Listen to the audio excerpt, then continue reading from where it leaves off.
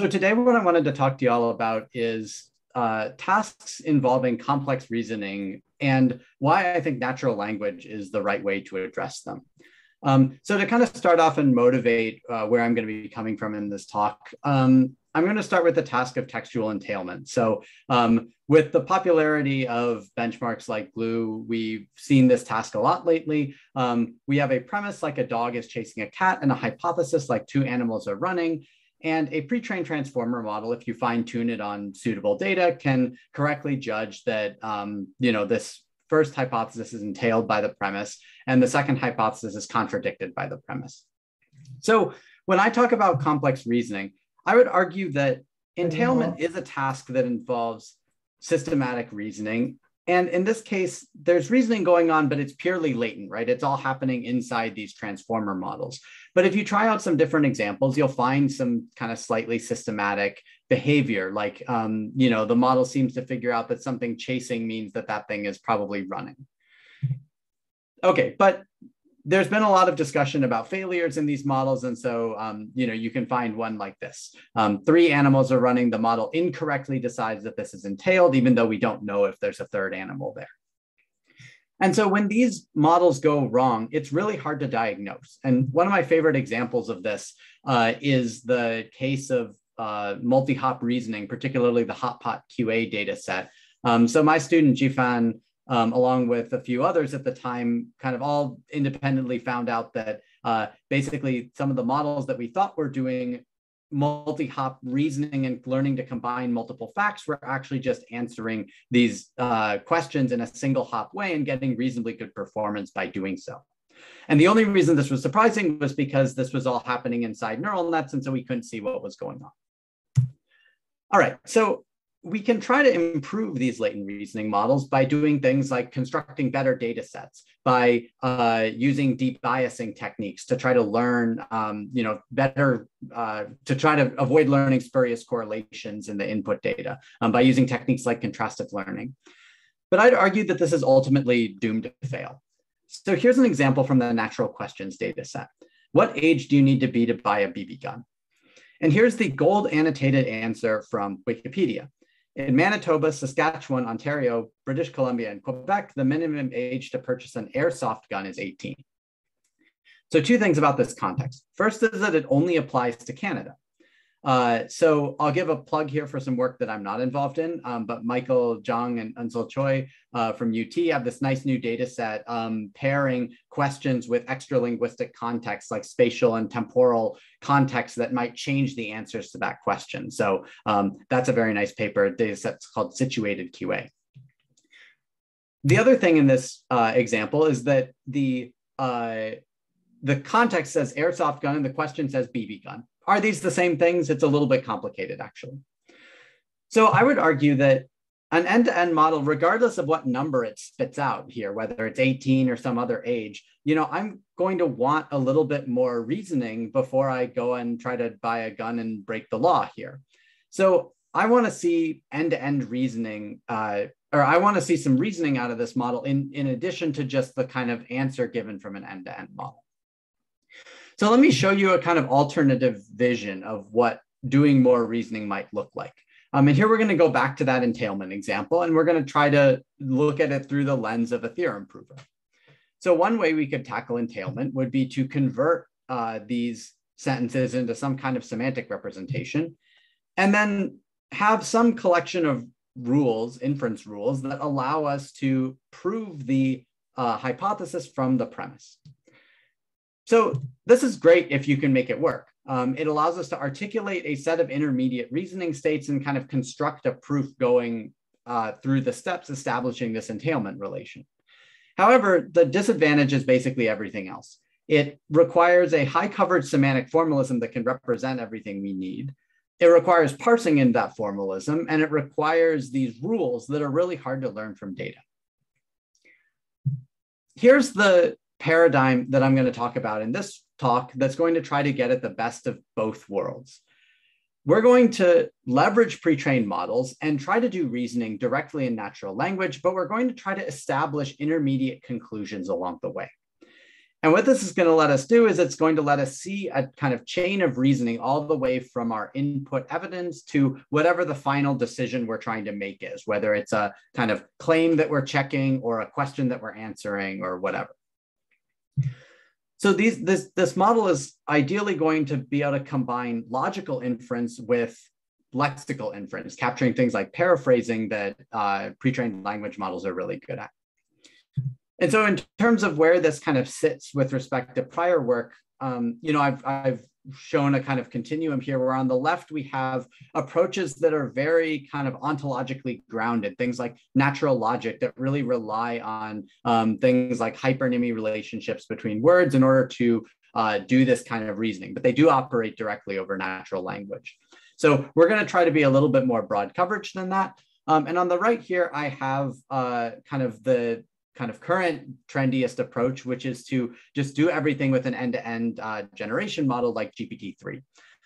So especially with the release of Palm, last week or 2 weeks ago, we've seen this kind of growth of interest in these sort of so-called chain of thought models, which generate a textual explanation as they're arriving at the answer. So the approach I'm going to talk about here is going to try to be a little bit more grounded in reasoning than that. And I'll describe that when I, more at the end of the talk. Okay, why should we do this in natural language?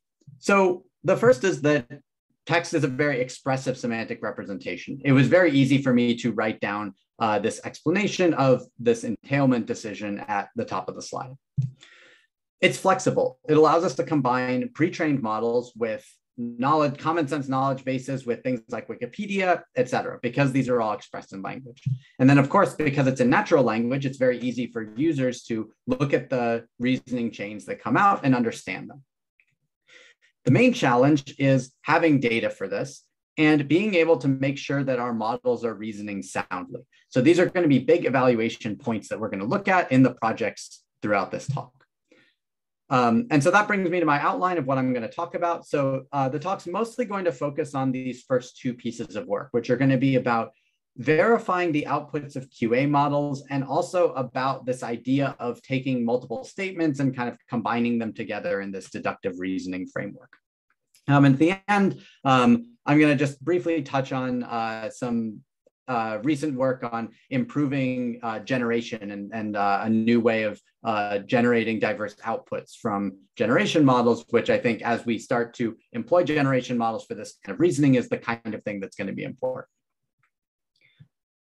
Okay, so let me dive into the first project here, which was work led by my student Jifan Chen, joint with Ansel Choi. And this tackles using textual entailment systems to figure out whether the outputs of QA models are correct or not. So an example of what that looks like is this. So we have a question like who plays the bad guy in the good place? And we have a passage extracted. Let's say you used either the kind of gold annotated paragraph in Wikipedia or one of these like reader retriever setups where we retrieve this using some kind of dense retrieval model. What we want to do is we want to take the output from this base model, which I just listed Roberta QA, but it can be whatever, just some latent reasoning model, and check the answer. So why do we want to go back and check the answer post hoc? One reason is that it might help us figure out if this question was really unanswerable, but the QA answer kind of returned a best effort answer anyway. We can also try to get better confidence in the outputs that we give, or we could do things like validate presuppositions in the question. There's a few different reasons we might want to do this. Okay, so let me show you how we manipulate the natural language here in order to do this kind of reasoning. So first we take the question and the proposed answer, and we put them through a question to statement conversion model. This is a T5 3 billion model trained on data from Durrett et al. And what it outputs in this case is Ted Danson plays the bad guy in the good place. In this case, a very easy kind of syntactic transformation of the inputs, but there are more complex cases. All right, that forms what I'm going to suggestively call a hypothesis. Then we have this retrieved context from Wikipedia, And we're going to apply a model called decontextualization, which is also based on a T5 seek-to-seek model. And this was work that Unsel and her collaborators at Google did. And the idea here is to make the context of this answer stand alone. So for example, we do things like a NAFRA resolution or replacing the series with the series, the good place, so it's kind of fully specified. Now we have this standalone statement. And now we can take an entailment model and say, does the hypothesis really follow from this context that was retrieved? So even though the QA system returned it, is it really the answer? And in this case, the NLI model is going to say no. It turns out the model is right for the wrong reasons in this case. There's nothing about Ted Danson being the bad guy here. Okay, so just to recap that, we have a QA model that's going to propose an answer. This is just whatever QA model you want. Then we're going to put it through our verifier model, which was what we studied in this work, which has these two conversion models in this NLI model, and it's going to give us a confidence value based on the probability of entailment. And then that's going to allow us to reject answers that are low confidence. So I'm going to show you two things you can do with this model. The first is a kind of warm-up experiment. We trained a QA system on squad 1.1, so it's going to answer every question that it's given. And then we run it on squad 2, which contains unanswerable questions. And we want to use our verifier to reject the answers that are bad. So if we use a Roberta MNLI model and these two other kind of pieces of that conversion pipeline, we can get about 80% accuracy at this task. We can reject most of the unanswerable questions and accept most of the ones where the answers are correct. So let me emphasize, this is not advancing the state of the art on squad or anything like that, but I still think it's a cool result because this NLI model is not trained on squad at all. And in fact, none of this pipeline was kind of optimized end to end, right? We put this together from these pre-existing components, and we found that it actually has some merit for QA. And one very important factor is that because we're able to form this single sentence premise, we can use the MNLI model off the shelf rather than having to try to use one of these new document level NLI methods, which I think are a little bit harder to reason about and harder to build good models for. Okay, so then the main results that we looked at in this paper were about transfer to new settings and trying to answer questions only where we're confident that the model is correct. So we trained a model on natural questions and we ran it on natural questions and 4 other out-of-domain data sets. And so what we wanted to study here was whether we could achieve good accuracy at low coverage. So basically, if the model's allowed to only answer 30% of the questions it's given, how high can we get the accuracy? So in orange here, what we're doing is we are ranking the questions basically by how competent the base QA system is. And in green here, we have the ranking according to our verifier. So our verifier that lets us answer a different subset of questions. And in fact, when it wants us to return answers, the answers are more likely to be correct. So for example, at 10% coverage, the QA model alone is getting around 85 F1, and our model is getting over 90 F1. So there's one other little detail here, which is that we trained this on both MNLI and also natural questions converted to an NLI data set, which we can do using our framework. But because the QA model is trained on trained on natural questions as well, this doesn't introduce any additional, this doesn't introduce any additional data. So I think beyond the results, I want to kind of emphasize what we sort of learned and saw from this pipeline. So the first thing, which I think is really cool, is that despite using this QA conversion in these decontextualization models, they actually didn't make very many errors because we're using big models for them. And this kind of natural language manipulation is the kind of thing that these models are really good at. So obviously, most of the errors were in things like the entailment step. However, the kind of interesting thing that we saw was a lot of times they were spotting errors in the underlying QA data set. So let me give you an example of that. We have a reformulated question and answer. John von Neumann developed the central processing unit. And then we're checking that against the following context. On June 30th, 1945, before ENIAC was made, mathematician John von Neumann distributed the paper entitled First Draft of a Report on the EDVAC. It was the outline of a stored program computer, blah, blah, blah. There's nothing here about John von Neumann developing the CPU. And so even though it's marked as the gold answer, the NLI model disagrees. And I think what this allows us to say is it allows us to really say, okay, is this context actually enough to support this answer? Even though this was annotated as gold in the data set, does actually kind of like hit the bar that we would like to hit? And in my opinion, no. I mean, I think if I typed this question into a search engine and got this answer, I wouldn't be fully satisfied that I was seeing the right answer here. Okay, so let me kind of conclude this first part of the talk, which is that we showed that we can do this kind of manipulation of text here, these contexts as well as question and answer pairs, and then plug them into this NLI model to check answers. And so this allows us to leverage this kind of these off-the-shelf tools for reasoning to do better at kind of both figuring out when our models are correct and also when our data sets are correct. And so I think this has really exciting potential for allowing us to do things like figure out, well, okay, when the answer is wrong, can we explain the prediction of the NLI model and figure out, why exactly, it doesn't support the answer that was given, or kind of construct an even more detailed explanation of why it answers the question. So I think this paves the way towards systems that do an even better job of kind of addressing a user's information need and giving them what they want. All right, I'll pause here. Question? Yeah, go for it. I was just about to pause. Sorry. Yeah. Hi, Greg. Very nice.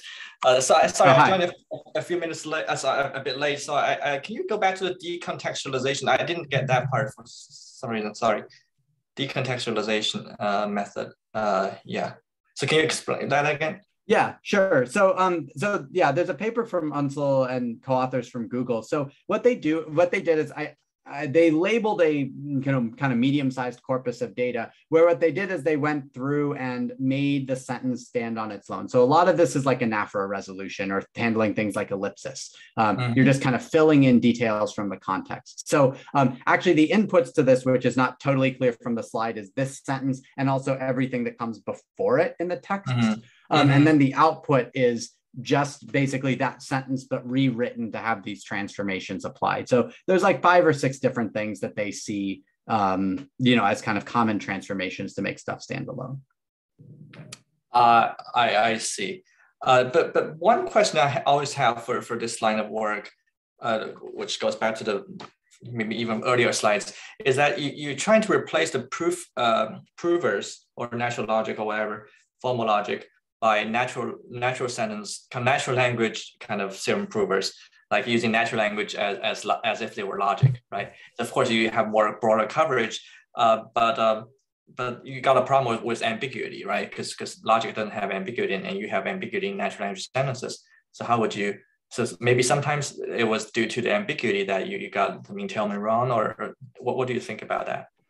Yeah, I mean, so I guess what I would say is that I don't think there's going to be an easy way. Like, I don't think we can take text, which is fundamentally ambiguous, and just translate it into logic and do stuff with it, right? So I think if we want to handle these real world problems, we need to engage with the fact that it is messy, and you do need to kind of grapple with ambiguity and stuff like that.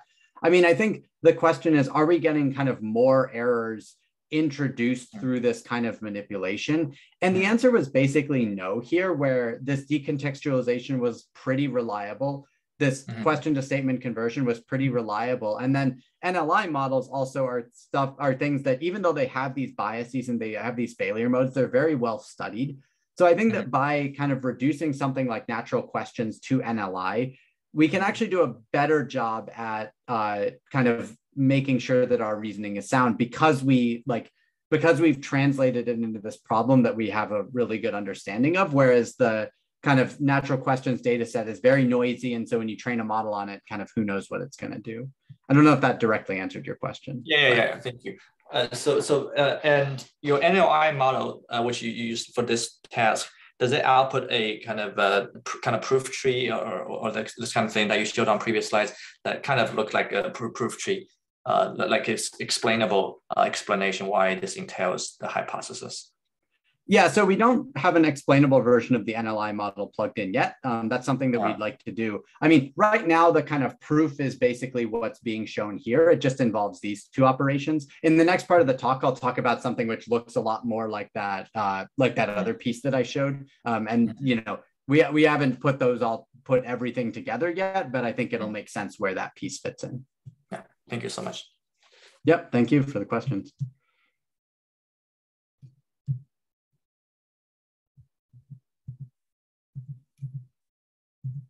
Okay, any other questions on this part before I move on? Okay, so let me talk about the second part of this work now, which was work led by my student Kai Bostrom, joint with Lucy Zhao, Zane Sprague, and Surat Chowdhury. And this is going to deal with basically taking statements and doing logical deduction based on them, but again, in the space of natural language statements. So we call this task natural language deduction. And basically what we want to do is we want to take two statements like apples belong to the tree fruits and the produce of fruit trees can be eaten. And we want to place a distribution over the set of valid and useful conclusions. And so the reason I'm saying useful here is because there's many valid conclusions. For example, apples belong to the tree fruits. You could just repeat that, but it somehow doesn't help us conclude anything new. So instead, we would like to be able to conclude things by combining these two statements together in a meaningful way. So there's two big challenges here. Can we get a lot of data for this? Because that's the kind of thing that we would need to train a model like BART or T5 or whatever to do this task. And second, if we can do this for one step, can we actually chain these together and start to make kind of useful inferences? Okay, so I'm going to talk about the sort of first half of that, which is the data set part, which corresponds to our EMNLP work. So basically, this kind of inference involves two processes, really. There's a kind of logical inference piece where we have to learn these sort of patterns like, things of X have property Y, things of Z are of type X, therefore things of Z have property Y. And so the fact that I kind of said that in a very abstract way suggests that it doesn't really matter what the kind of specific words here. This is a very general kind of logical principle. And we want to combine that with lexical inference or kind of paraphrasing. So for example, on the previous slide, we saw this, apples are edible, but the produce of fruit trees can be eaten. So how do we know that those are the same thing? This is the kind of thing that's really hard to do with formal semantic representations of language. It's just really hard to get representations that show that those are the same thing. But of course, pre-trained models are pretty good at recognizing this. So what we're going to do is we're going to come up with a way to generate data in a kind of pseudo template based way, which I'll show in a second. And then we're going to use data augmentation via paraphrasing to get these kind of lexical inferences into the data so that the model can learn them. Okay, so our data generation procedure is we are going to start with Wikipedia and we're going to scrape a bunch of sentences that are going to illustrate the kinds of inferences that we want to make. Then we're going to apply this paraphrasing augmentation.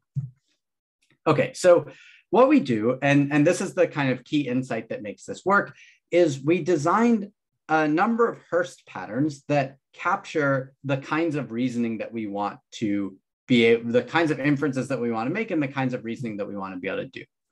So for example, this is an example of one of our patterns. Plural nouns such as, blank, do blank. And this matches sentences like the following. The fertile basins, such as the large Thuringian Basin, are in intensive use for growing fruits and vegetables. Now, I argue that this actually represents the kinds of inferences that we want the model to be able to do. Because we can rewrite it as follows. We can just take a basically subset of the sentence, which is the fertile basins are in intensive use for growing fruits and vegetables.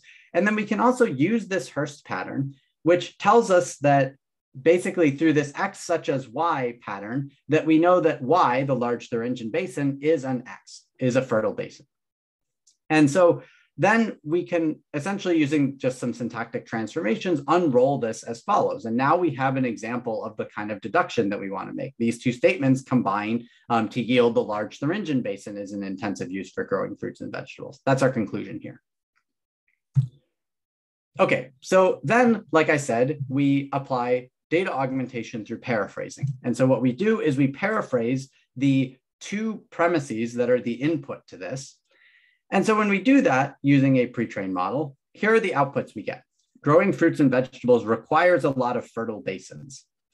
It's a little bit shaky as a paraphrase, and the Thuringian basin is fertile. So this definitely introduces some noise in the data. However, what we found is that, like a lot of data augmentation, it basically makes the model kind of robust to some slightly noisy inputs, but it doesn't fundamentally damage the soundness of the reasoning that the model does. And this is all determined empirically. You know, this model is completely capable of going off the rails. And so the question is basically, does it go off the rails and you know, generate weird stuff in practice, or does it basically work? So we trained a BART model on around 100,000 examples of this that we scraped from Wikipedia. And let me just start by showing you a couple examples of the kinds of things this model can do, which go, you know, beyond the kind of patterns that we showed it. So here are two sentences. Doctors use medical tests to diagnose diseases and guide treatment. And some of the most common diagnostic procedures include blood counts and other multi-factor panels. So if we use a version of our model that's trained on data that doesn't include any of the paraphrasing, it'll just repeat the first premise. That's a fairly common failure mode we see in this. It just doesn't know what to do and ends up repeating itself. When we use the full model, it can successfully unify this diagnose frame with this diagnostic procedures noun phrase. And it yields doctors use blood counts and other multi-factor panels to diagnose diseases and guide treatment. Okay, here's another example where it can recognize that humans building homes causes an ecosystem to change, and then humans changing an ecosystem. It's basically able to recognize that causes X, then yields the effects of X. Okay, so these examples were taken from a data set from Tushar-Kott et al. From AI2 called Question Answering Through Sentence Composition. And what we did is we did a manual evaluation of our model's ability to make inferences on this data set, which consists of kind of stapling two sentences together like we just saw. So compared to a model that's trained in domain on this data, which is the rightmost column here, we found that our model is able to generate valid inferences just as frequently, basically. Which is cool because our model was trained on data scraped from Wikipedia. And so it didn't actually see any of the in-domain data, but still manages to you know, do a pretty good job at this data set. And one of the nice things, which I'll come back to in a little bit, is that when it makes mistakes, usually what it does is it just repeats one of the premises, which is at least not wrong. So it's able to basically kind of say something true, even though it's not useful. And that's better than just kind of generating something crazy. Okay, so that gives us what we call our step model, which is going to take two statements and generate a conclusion. And so now we can return to this goal that I established earlier in the talk of being able to take pieces of evidence and generate these intermediate conclusions. So what we'd like to do is be able to kind of apply operations, you know, like this kind of deduction to get the conclusions that we need to address either a claim or a question. So the thing that's interesting and challenging about this problem is that it's a very complex search problem with intermediate states being statements in natural language, right?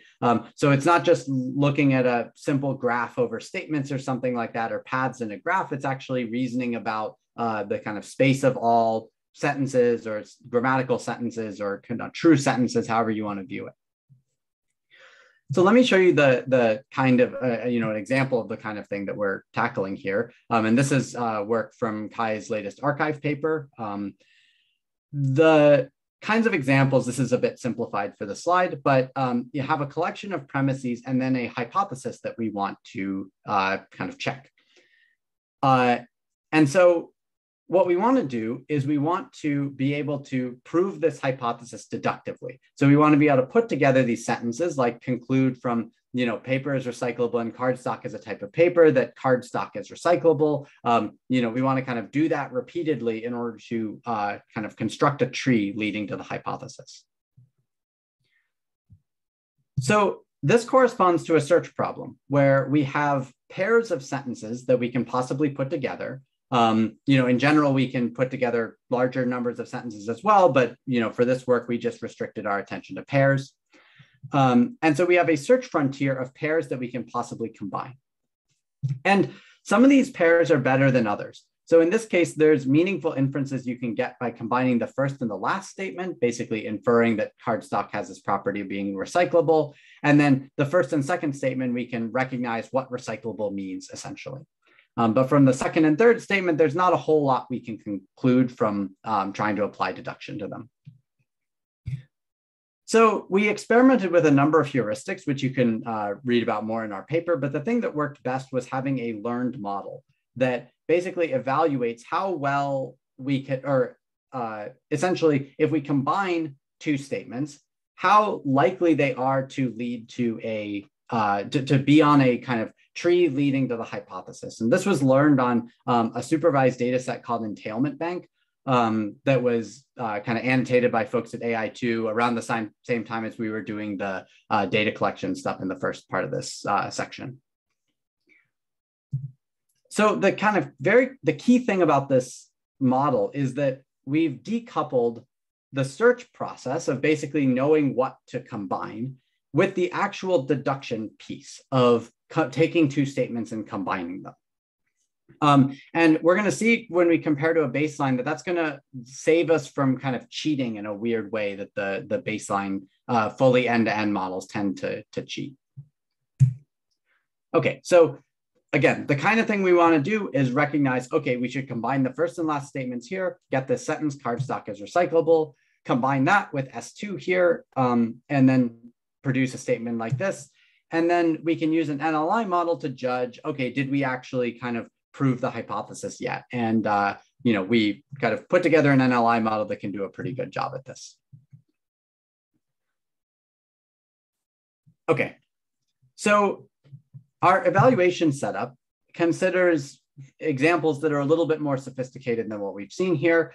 So we have some premises and then also a bunch of distractors. And so this was a kind of setting introduced in this entailment bank data set where basically imagine that the distractors were some other relevant facts that were also retrieved from an kind of IR model or some kind of dense retrieval model. So you have a bunch of kind of related facts in a domain. And what we want to do is we want to construct a proof of this true statement shown at the top here. And we want to avoid constructing proofs of false statements. So we're also going to show the model false statements and hope that it kind of fails to prove them. So the way we're going to evaluate this is through a kind of precision recall curve, where on the x-axis here, we have the recall of the true statements. So basically, how many statements were we able to, how many of the true statements were able to prove? And then the y-axis is precision. Of the things that we proved, how many of them were true? So in orange here is our model from, that I've been showing here, which uses this goal conditioned heuristic. And you can see that it can prove about 60% of the true statements before it really starts to kind of make any kind of significant number of mistakes and then, kind of tapers off and starts to lose precision. So we compared against a pure end-to-end T5 model, which spits out a sequence of statements and then at the end basically produces the hypothesis. And what we did is we took a kind of probability threshold of the output in order to classify this, the generations as either, the hypotheses as either true or false. But what this model tends to do is it tends to jump to hypotheses that aren't necessarily supported by the evidence that's given. So basically this end-to-end T5 model has kind of shown everything. It's shown the evidence and the hypotheses, but it doesn't necessarily put together sound proofs. So our model, again, kind of decouples this search procedure with this actual deduction, and that helps. And how much does it help? Well, we looked at also beyond just our ability to prove things, the individual steps along those proofs that led there. And so this end-to-end model gets around 55% according to human judgments of whether, combining two statements was kind of sound or not. And our full model got 76% accuracy. So you might ask, well, okay, it's 76, can we really trust the outputs of your model? And I think the answer is maybe. So I think there are a number of interesting cases in this kind of gray area where here's what the model generated. So we combined, as the amount of oxygen exposed to a fire increases, the fire will burn longer. And if something is left out in the open, then that something is exposed to oxygen. And the model produces as output, the fire will burn longer when that something is left out in the open. So I think if you're an optimist about these models, you say, okay, well, this basically captured the right thing. I think if you're a pessimist, you say, okay, well, the model didn't actually recognize that that something kind of refers to the object that's burning here. And so, did the model actually kind of, understand what was going on here and generate this correctly, or did it just kind of like manage to hack these two sentences together in a reasonable way? So I don't have a good answer for that. Yeah, go ahead. Hey, great. Yeah, out of curiosity, so the 55% is reported in that guy's paper, the DA. No, this was our evaluation based on running their system. Yeah, the Dalby et al. Paper. They show some results on basically constructing these proofs, but they don't do a lot of study of the kind of validity of what's there. Yeah, I see. Yeah, I'm just curious because normally people don't report errors that low in the year. I see. Okay. Well, I think I think that in some ways this is not like. I don't know whether this is low or not. It's basically. A lot of what they do is they kind of build trees that are partially correct, but then they make kind of one bad inference in them. And so, I think they're introducing a data set in their paper. And so their argument is that the data set is hard and more people should work on it. So, they're not claiming to have solved it necessarily. I see. Okay. Thank you. Yeah. Thank you.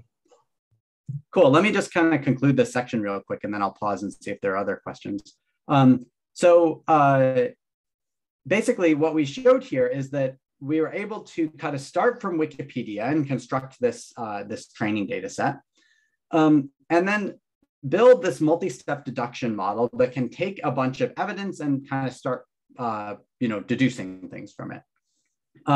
So what I showed here is still a fairly synthetic setting where we, assume we have the collection of input premises. So that's something that we want to relax. And so one of the things that we're looking at now is a model that can incorporate basically missing premises somehow. So what we do is we start from the hypothesis and we kind of work backwards and we say, okay, it looks like if we had this statement, we would have been able to prove it. But this is going to be really helpful for dealing with tasks that involve more common sense inference, where maybe not all of the premises are stated in text or available to the model.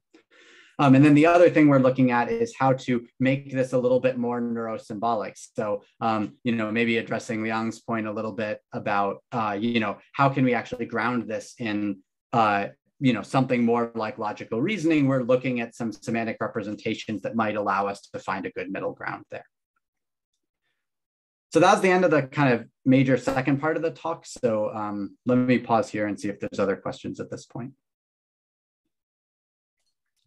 So if we can go back to the slide where we talk about like evaluating how far you are from the goal, and you have, I don't know where, somewhere you have a this or maybe even earlier slide that you have a trained something, right here, somewhere, here, and you have something to evaluate your distance from the goal, like maybe yep. Is that kind of like A star or inspired by A star, like evaluating the kind of heuristic future cost? Yeah, it's not really a future cost per se. It's more like, the way I would think about it is that we're trying to, this is a little bit more like a kind of we're trying, like, we kind of assume that the things we deduce are mostly correct. And so we're trying to just kind of prove the correct statements that will allow us to get there. I mean, I think you kind of can view it that way, in that it's sort of just this heuristic that guides you. There's no real like kind of forward cost function. But yes, like, I mean, the idea is basically that it tells us kind of, okay, for the hypothesis, these are maybe the things that you should start combining. Yeah. So it's kind of like Dijkstra or A star, like there's some priority going on. It's not like pure breadth first, which you have as a baseline, right? That's right. Yes. Right. So okay. Yeah. I mean, I will note that, I mean, it's not a heuristic. It doesn't have any of the formal properties of the A star heuristic. Like, that's one of the reasons why I like hesitate to call it A star. But it's yeah, the I mean, cost from the beginning, not going to cost to the end, right? In a sense, but no, it is. I mean, it is supposed to be the cost to the end. I mean, it's supposed to say basically, are these two sentences kind of relevant in the proof of this hypothesis, right? Which it turns out is kind of hard to judge without a learned model, because I mean, we have some baselines in the paper based on like word overlap. Like, you might think that like the two statements overlapping in words and then also overlapping with the hypothesis might be useful. And that works kind of okay, but just not as well. Yeah. Right. And the other question is, when do you give up? Like, say, oh, this is not provable. I just say, no, you cannot entail that. Or right now it's just a timeout, basically. Like, we search for a fixed number of steps. So I mean, yeah, like, you know, the entailment bank data set is fairly simple, I guess. Like, a lot of things are combining just like 3 to 5 facts. And so the search is not that deep. I think what we're trying to do right now is kind of figure out settings that have deeper trees that you're trying to build, which I think can help stress test these algorithms more. Right. So this is related to like theorem proving literature, right, where they do a search for proof tree for like geometry theorems, right?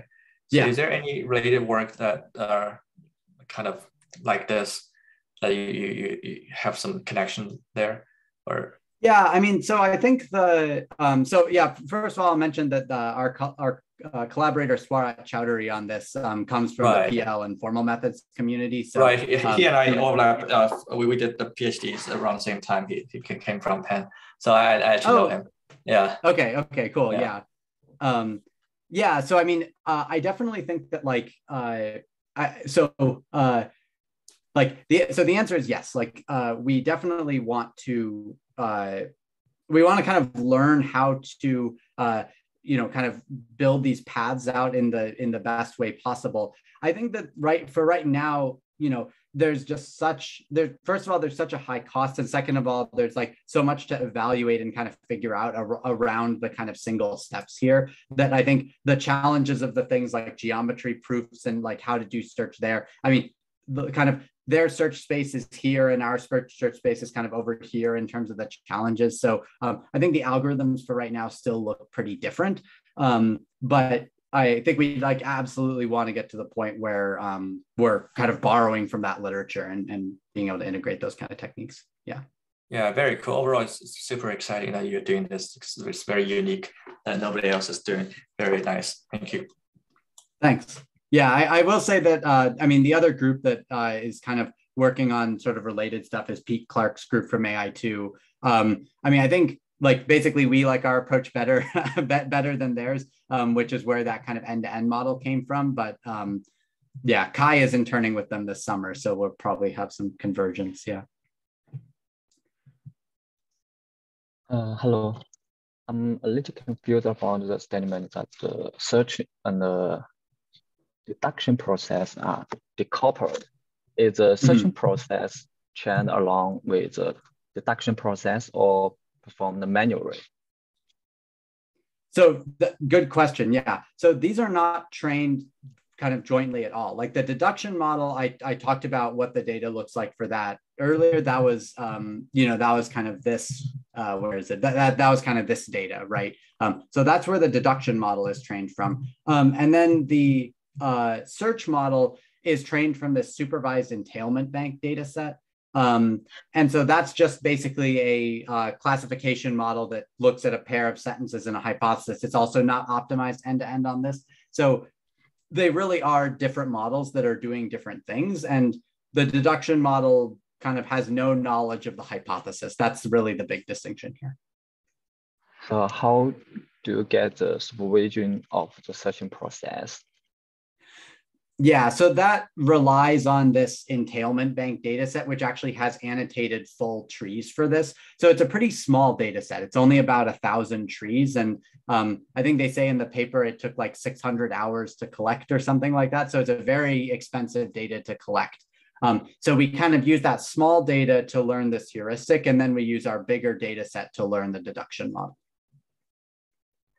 Okay, I see.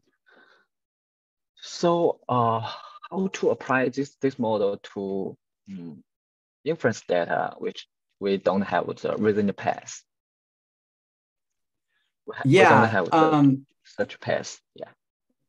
Yeah, I mean, that's a good question. I think, so I guess I have a couple answers. One is that, we can try transferring a model from this task and kind of see how it works in other settings. So we've been looking at some new domains and, found kind of, some success with that, but also some challenges. I mean, I think the other thing is that if we kind of find a setting like that, we can start to explore some different heuristics, like, stuff kind of in between breadth first and this full learned thing. Like, are there better, ways of kind of learning to search? Or again, this gets to Liang's question about, can we use techniques from like theorem proving literature? And I don't have answers for that yet, but I think it's a great question. Okay, thank you. Great job.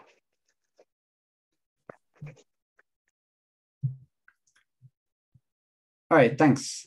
Yeah, I guess Ping, how are we on time? When should I plan to finish up by?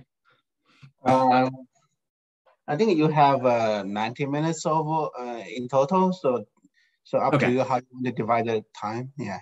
Okay. All right. Yeah. So I'll go through this. I'll go through this last section then. Yeah, I mean, this will be shorter than that middle section, but yeah.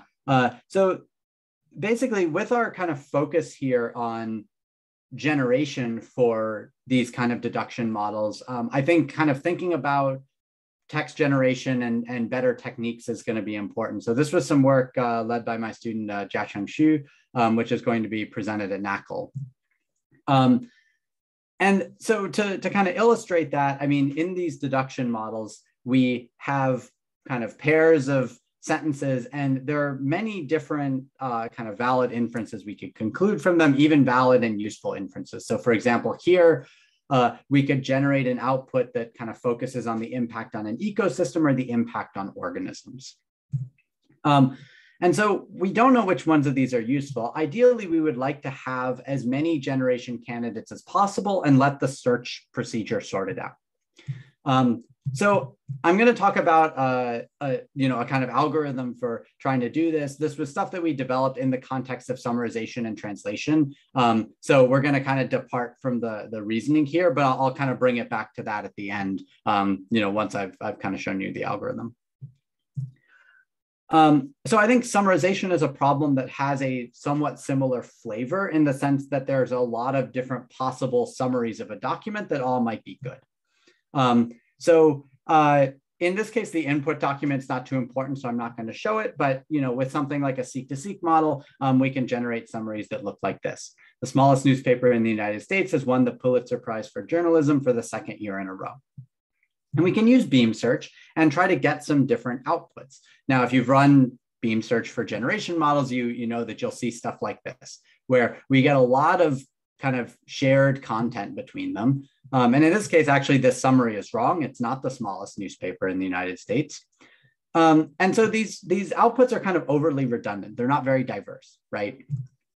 And the other problem is that we actually spend a fair amount of time in our search articulating and exploring other states. Like, for example, this was a path that got pruned in beam search, that the newspaper was from South Carolina, which is actually pretty useful information that maybe we would have liked to have, but it got eliminated by pruning. So I'm going to talk about a kind of different search procedure that tries to resolve these problems and give more diverse output. So the first one is that beam search has this kind of redundancy to it, right? So we have a lot of kind of similar paths being explored where, we have kind of variations in tense and aspect, or we have, awarded versus recognized kind of synonyms, similar adjectives, things like that. And so we spend a lot of time in the beam encoding all this similar stuff. So the first thing that we do here to try to make things better is to encode these hypotheses in a lattice. And so the beam state now you can think of as a collection of nodes in a search graph that we're going to kind of expand. And when we take a node like awarded here, notice that awarded is actually a node that kind of represents several different hypotheses here. And when we expand this node, we're going to make the assumption that its continuations that we score with respect to just one of these prefixes can continue all of the prefixes so far. So this is an approximation. This kind of recombination, this kind of idea of basically being able to merge things is an idea from the statistical machine translation days, but that's been a little bit more recently explored by Zhisong Zhang et al. In EMNLP 2018, but it's not a paper that I've seen kind of widely followed up on. So the idea is that we can take two hypotheses, A and B, and we can merge them if the last n tokens of these hypotheses are the same, and these are roughly the same length. So what we're assuming here is that if we have two prefixes, like a small newspaper was awarded and a newspaper was awarded, we're kind of assuming that the distributions over all the stuff that's going to follow these are going to be similar. We can actually evaluate this assumption kind of offline, not in the course of the algorithm. And what we found is that for these heuristics in summarization models, when this heuristic applies, around 70% of the time, the exact kind of greedy completion of these two summaries, these two summary prefixes will be the same. So what this kind of indicates is that even though that these are very coarse heuristics for saying, hey, I think we're kind of in roughly the same state according to the neural model, they actually work reasonably well. And if these distributions were to match exactly, then we could merge things in the lattice without kind of any loss of information. As it is, we're making an approximation, but it's an approximation. We'll kind of see how it works later. Okay, that's kind of one idea here, being able to build this lattice structure. Another problem is that beam search just somehow isn't the right thing for diverse generation, because as you go through the beam search process, you start to lose a lot of hypotheses that were initially very promising. So for example, this yesterday, a small item in the third beam here just doesn't survive into the fourth beam. It gets crowded out by these other things. And so these blue things could be fine summaries if we just continued them to the end. They're not really inherently worse, and they're not even that much lower scoring than the things at the very top. So basically, we pruned around 5 of the 12 states that we explored here, and we'd like to instead keep them around. So here's how we do that. So we restructure the order of the search. So we're not using beam search anymore. Instead, we're using a kind of hybrid of best first search and depth first search. So what we do is we start from the start of the sentence, and we expand things by order of model score. So we start with A here, which has the highest model score under the under the pre-trained model, and then we get a bunch of possible successors. And what we do is we kind of greedily follow the first one all the way until we reach an EOS token. So this kind of guarantees that we're getting a finished summary as quickly as possible, right? Because we're basically doing a greedy pass. Then what we do is we go back through, and in kind of a best first fashion, we say, okay, what's our next highest scoring thing? Let's expand that. So we go back, and now we're going to revisit the here. Okay, so what happens is then we start running this expansion, and we combine this with the hypothesis recombination. So now as we start expanding along this path, we say, oh, okay, the smallest newspaper was, and now the model wants to say awarded next. And this leads to a kind of match according to this recombination criterion, and we can merge these states. So now we go back, we pick up the next highest scoring thing, and we keep generating. So the kind of overall algorithm here does this kind of these depth first passes and then goes back and kind of picks the next thing to explore. But it kind of very quickly identifies areas of redundancy and starts merging these paths. And so what this yields as the output is a lattice that encodes a lot of possible generation options. And so we get something that looks kind of like this, and I'll just zoom in on one part of it to show what kind of structures can be encoded here. So this is a story about how Apple misled Australian consumers over its new iPad. And so in the lattice here, we see that Apple misled Australian consumers or Australians or about or over its or the new iPad. So we actually encode quite a number of sort of paraphrases of this that normally would be different beam items in this very compact way. Okay, so how can we understand what this data structure can do for us? I mean, it's this big lattice that encodes a lot of possibilities, right? So one thing we can do, and that's shown in the top left here, is just say how many paths are in this lattice. We can compare to beam search and kind of things like dynamic beam search, and we have comparisons to nucleus sampling in the paper. And we also compared to that prior algorithm of Zhisong Zhang et al. And we find that our recombination approach produces things that are kind of roughly twice as big.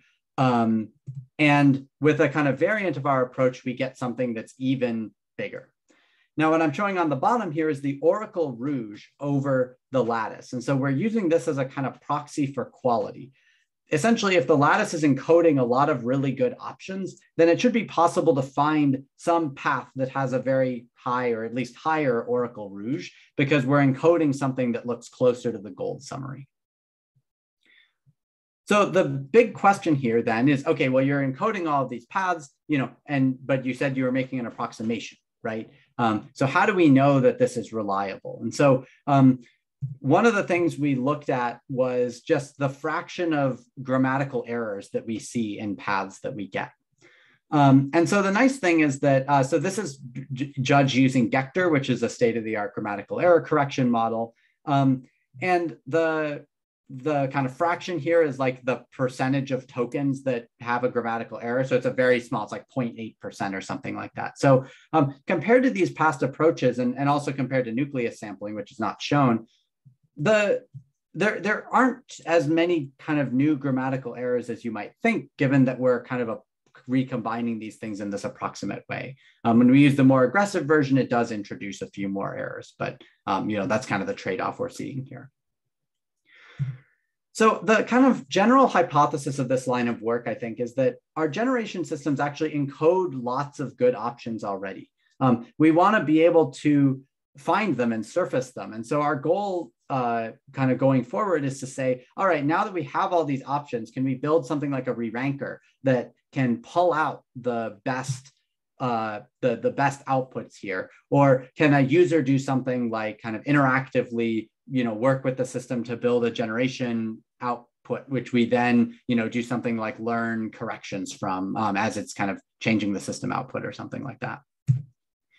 And so, we're interested in looking at this for improving factuality of summarization. That's another thread that my group has worked on. My student Tanya Goyal has done some work on that we'd like to combine with these sorts of approaches. Controllable dialogue generation, diverse paraphrasing, all kinds of stuff like that. We think these can possibly be useful for. And kind of bringing it back to the idea of deduction, I think that if we can use something like this and get the space of actually valid inferences we can build in natural language, and then combine that with some of these better proof search techniques, we can actually, kind of really take this stuff to the next level. Okay, so I'm just going to kind of briefly wrap up, and then we can return to this part or any of the other parts of the talk for questions.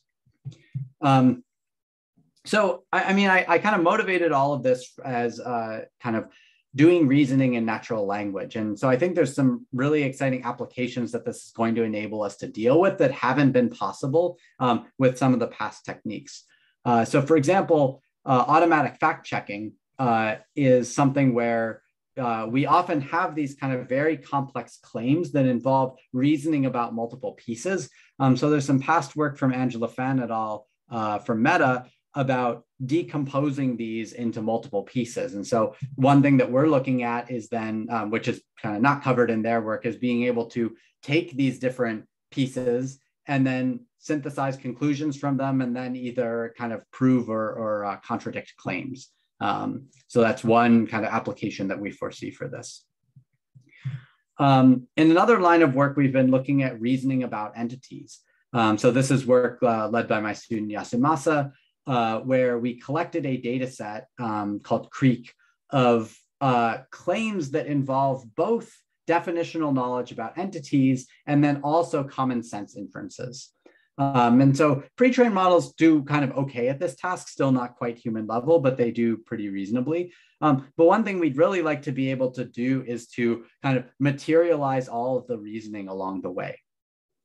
And so we haven't kind of seen it applied for this data set yet, but I think one of the related ideas I talked about earlier in this talk was these chain of thought models, which have kind of come out and recently been popularized with the Palm paper. So I think one thing that we're kind of seeing there is the ability of pre-trained models to make these kinds of inferences in natural language and kind of generate this kind of relevant supporting information, which I think is a really cool capability that can help us tackle these more complex problems.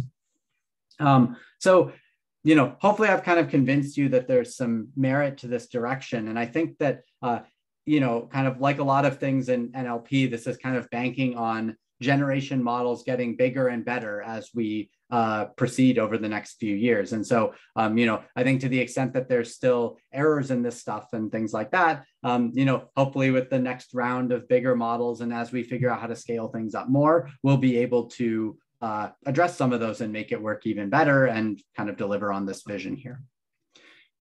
So that's what I wanted to talk to you about today. Thanks so much for your attention. And I just want to acknowledge my collaborators on this work, all my wonderful colleagues at UT, as well as our funding sources. Thanks. Happy to take any questions.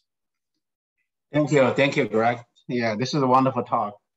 Now I remember, like not too long ago, Dan Roth from University of Pennsylvania gave us a talk. The title is "It's Time for Reasoning." Yeah, yep. I think I've seen that exact talk probably when he visited UT as well. But yeah, no, I mean, I think like Dan and I, you know, are you know, reasonably well aligned. I think some of our techniques differ a bit, but on the ideas of kind of building kind of explainable models and articulating all this intermediate reasoning stuff, I think absolutely the goals are similar. Yeah. Wonderful. So this is an excellent opportunity for the audience to ask some questions. Any questions? Okay, Yeah. so okay. Can I ask a question about the last part? You know, sure, the beam search decoding.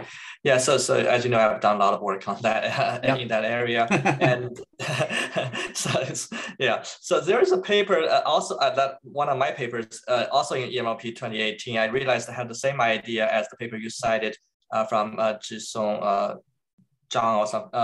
I just looked at that paper and realized that we had the same idea of combining hypothesis during beam search, and that's actually a classical technique from statistical machine translation that I developed along with others called Q-pruning. So we call our paper Q-pruning, and those authors you cited did not know about that literature of Q-pruning, so they didn't cite us. Meaning my even earlier work. But anyways, so the idea is quite similar, and when you combine stuff. And you like you have one of the next slides, you have if you can move on to next slide, you combine stuff and merge. Yeah, and when you say, oh, I use one hypothesis as the representative to keep going, right? So but because the neural models are different from n-gram models in the sense that they have full memory of the whole history, so they can remember every single bit of the whole history being slightly different from when you merge two paths, right? So when you going forward, sometimes you have to unpack a little bit because they have different, because the earlier differences may make a difference in later stages. So, but of course, your solution is even nicer in the sense that you can do lattice and recombine and also probably unpack. Yeah. So here's the question. So when you have was going to a wall was already developed to something else to the right, but when was is remerged into awarded, so you probably will have some new hypotheses building up, right? Yeah.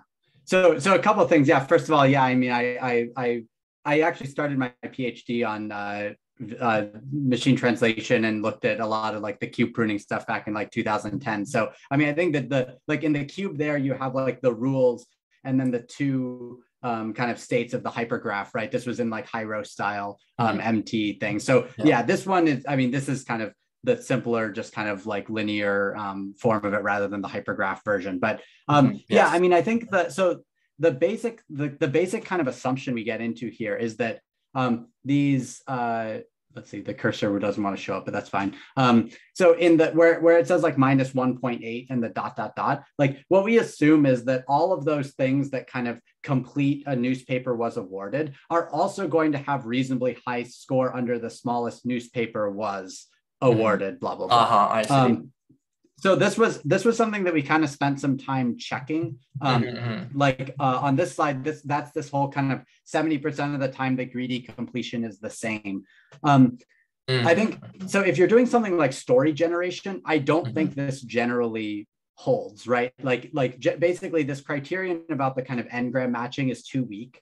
You know, you're going to have a story about like, you know, Greg did such and such and Liang did such and such. And then there's just some, you know, shared, like gave a talk n-gram, and then suddenly like these two different things are merged. So it doesn't work.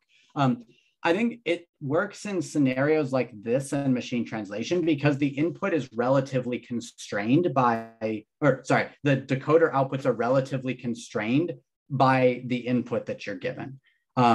So that's why we're able to kind of just sort of make this connection here without like doing a detailed like check every new path that was introduced or something, which would be you know, which would generally be pretty slow to do.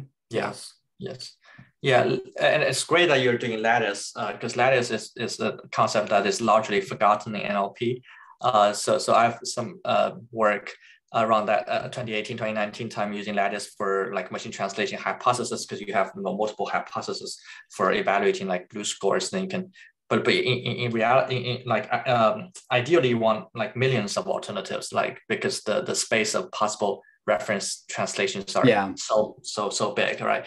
So I use the lattice that, as you showed later in the slides, to kind of capture a larger space of possible references, which is also related to your work. Anyways, very nice ideas, and I'm glad you're using this classical idea, redeveloping these classical ideas from old days to the neural world.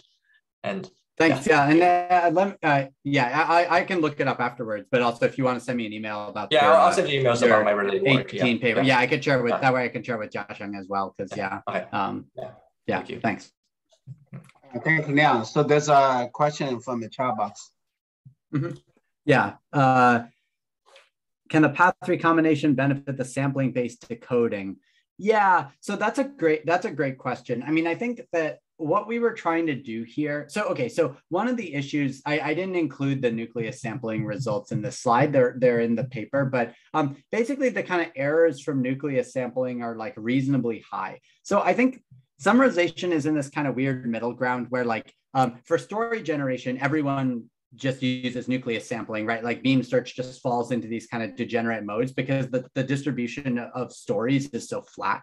Summarization, I think, has this property where like it's kind of a, I don't know, a mesa. I don't know what you would call the geographic feature exactly, but like, you know, there's kind of many summaries that are all like reasonably good. And so what we want to do is we want to explore those. However, if you do something like nucleus sampling, you're likely to draw something that's just like a little too unlikely. And so you're likely to introduce errors or kind of get into a weird part of the state space. So I think this is kind of specifically targeting these settings like this machine translation, you know, this deduction stuff where there's maybe several possible good outputs, but it's not quite as sort of unbounded in what you can do as story generation. So yeah, so I mean, I think you can still potentially combine it. And I think we even have a version that uses nucleus sampling and recombination. The problem is just that because the samples are so different, they usually don't end up being able to recombine, at least not with the like amount of, or with the kind of number of steps that we were running in the search. But yeah, I mean, like theoretically they can be put together. So great question. Hi, Greg. I have a question about the natural language inference for question answer and verify prediction. So for that one, I just wonder if for natural language inference, you train the model actually use some annotated corpus, right? But if we want to do something like and given some corpus without any annotation, can we get some like a self-supervised way to generate some natural language inferences to help the question answer? And if that way we don't need some annotated, reduce the annotation corpus. I mean, can get some natural language inference from that and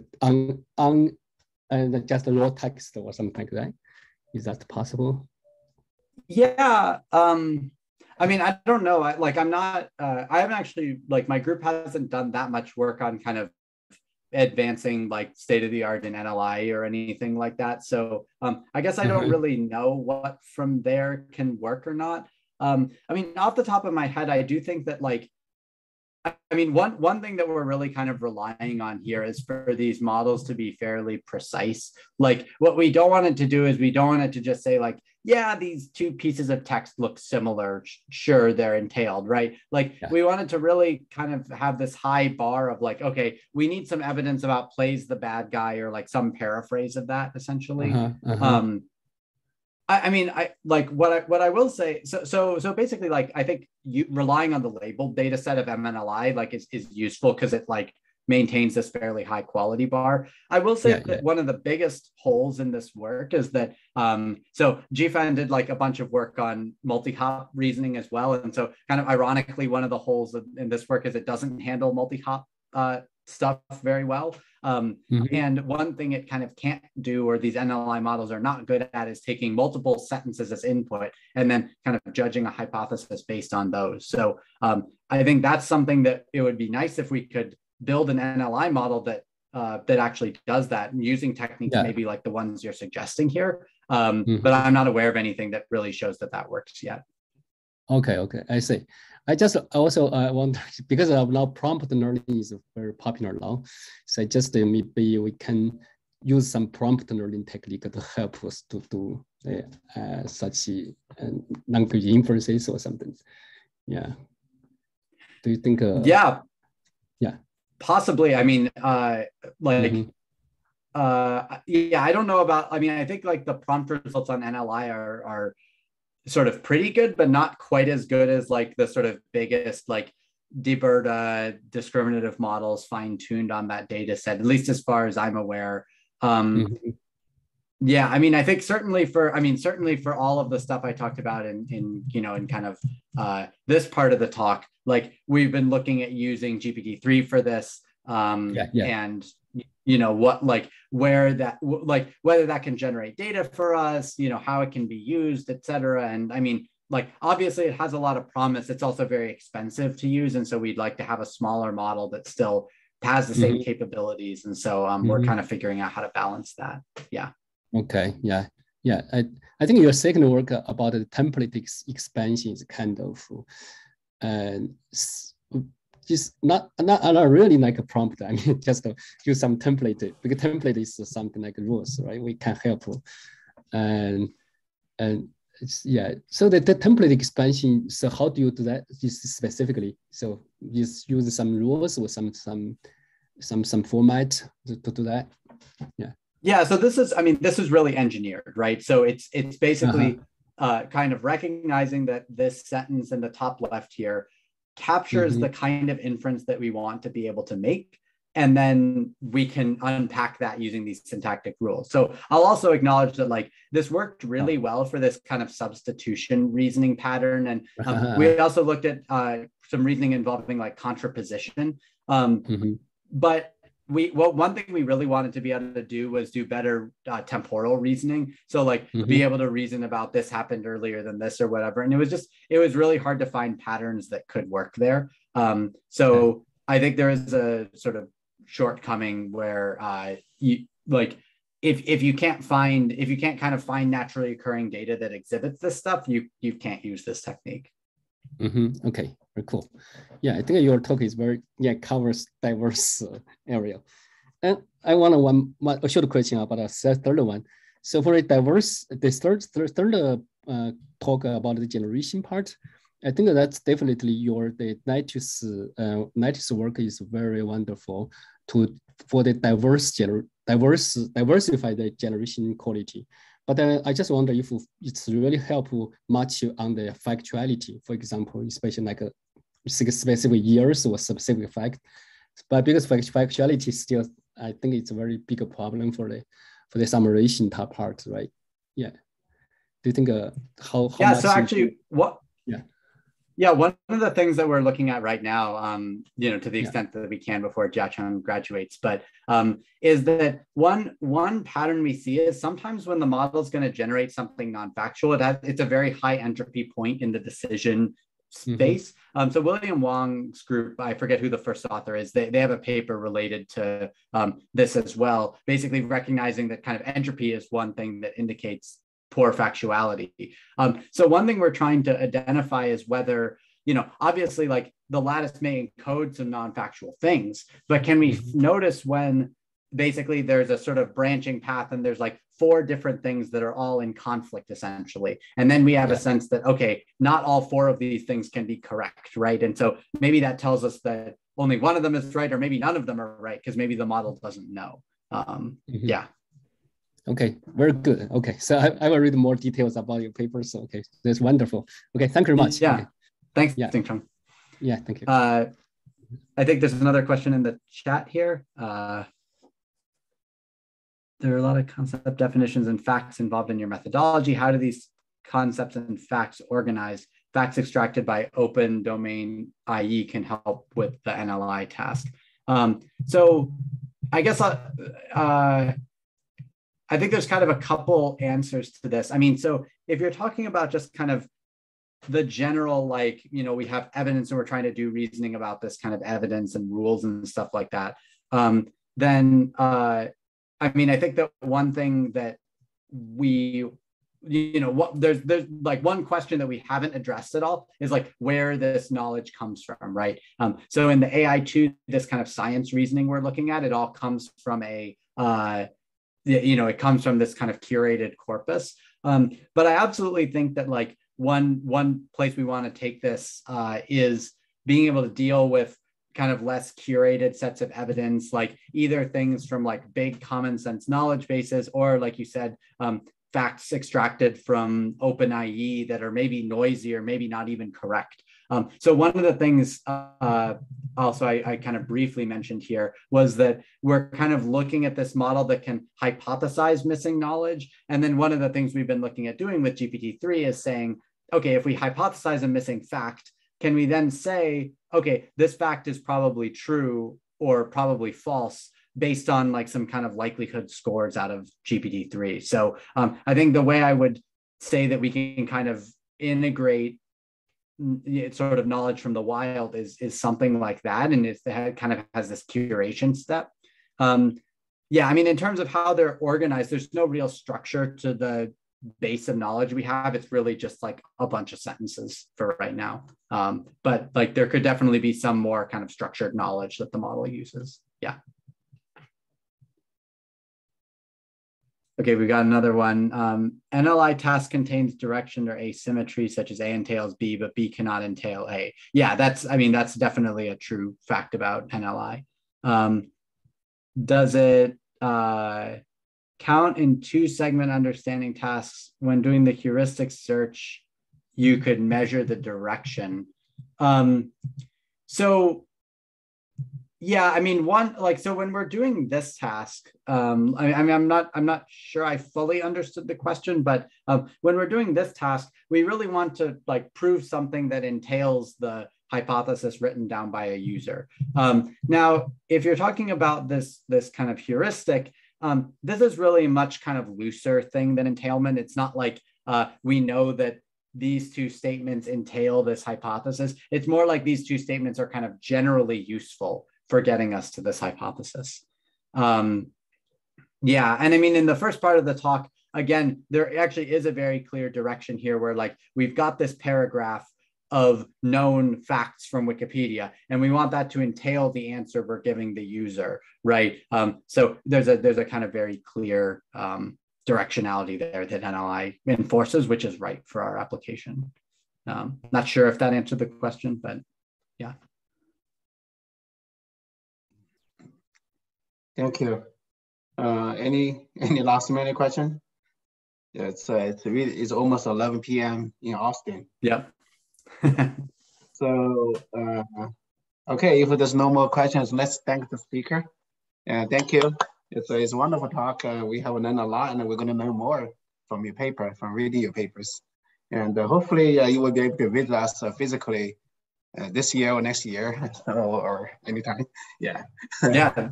That would be great. Yeah. Thanks so much for inviting me. And yeah, thanks for all the great questions and discussion. It was really fun.